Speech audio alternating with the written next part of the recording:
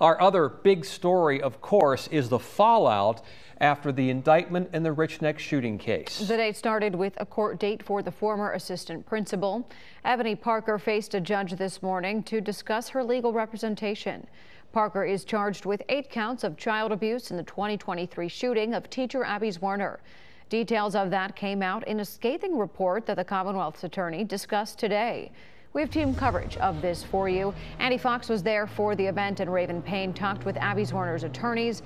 Andy, we'll start with you. What more did we learn from prosecutors today? Yeah, well, Lena, I think that the real big message that Howard Gwynn put out was this. We get it.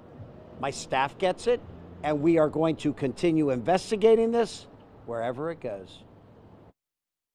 Newport News Commonwealth's attorney Howard Gwynn said alarms were not answered. There was the friend who actually told one of the administrators that the shooter had a gun. A special grand jury's report found school administration knew and a student did all he could to tell there was a gun on the shooter. That friend thought and feels guilty today because nobody listened to him. And his mother had to put him in counseling, and she's in counseling herself. The report states that mother and others, after the incident, wanted school transfers. Newport News Public Schools apparently denied them. Howard Gwynn's a dad. What did he think of the report? I was appalled because my children went to public school here. I went to public school in Newport News. The lapses in security were appalling and should never have happened. But it did. And the former assistant principal, Dr. Ebony Parker, now in a courtroom, facing 8 counts felony child abuse. 8, the number of bullets in the gun. The grand jury report cites examples how Parker was told possible gun and ignored the warnings. And worse, did nothing to confirm the truth. There were teachers and administrators who thought they had not had an opportunity to be heard.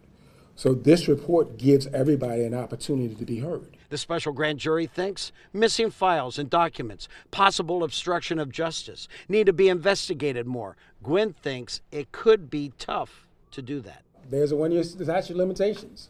And if charges are not brought within that 1 year, then there are no charges that can be brought.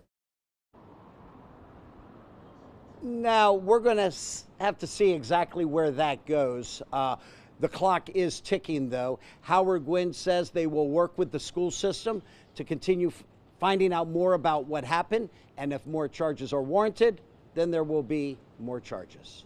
We'll keep you posted. In Newport News, Andy Fox, 10 on your side.